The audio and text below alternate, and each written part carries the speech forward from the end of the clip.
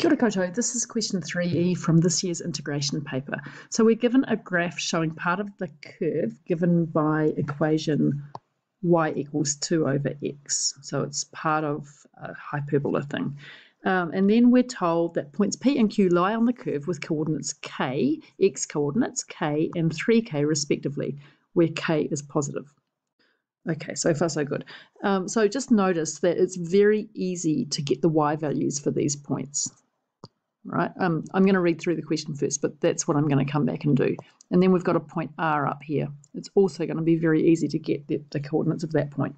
Right, so point R is such that PR is parallel to the x-axis and QR is parallel to the y-axis.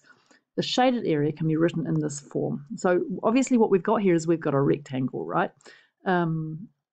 Because we know that it's parallel to the x-axis and parallel to the y-axis. So we have to find the shaded area, find the values of A, B, and C. What I've got here is I could do weird things with trying to figure out this, but the shaded area is going to be most easily found if I do the area of the rectangle and then I take away the area under the curve. Right, so we're going to want to find this integral here. The limits for that are really easy. They're going to be k and 3k. So really the only hard bit of this question is figuring out the area of a rectangle, and we know that that's the base times the height. So the next thing that I'm going to do is, as I thought I would be doing, I'm going to find the coordinates of P, R, and Q. Right, so P has got an x coordinate of k. Y in this example is 2 over x.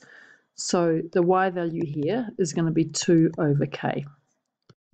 So P has x coordinate of k and y coordinate of 2 over k. And Q has y coordinate,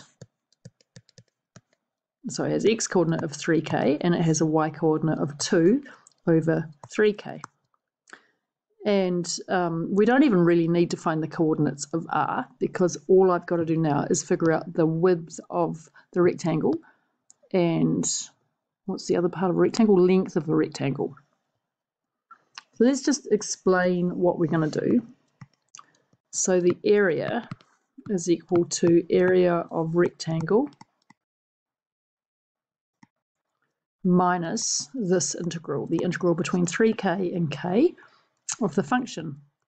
And that's a pretty easy achieved level 3 integration problem. Right, so this has a length of 3k minus k, which is 2k. And the height here, well, this is 0.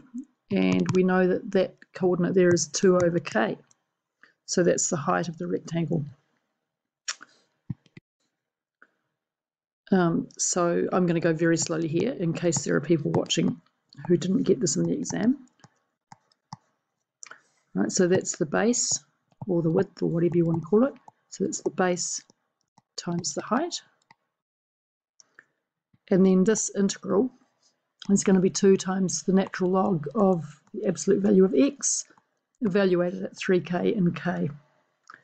So here we're getting 2k times 2 over k minus 2 log of 3k minus 2 log of k. Cleaning this up, I get 4 minus, now let's just go back and look at what we're trying to get to. Well, we want to write it in the form a plus b log c.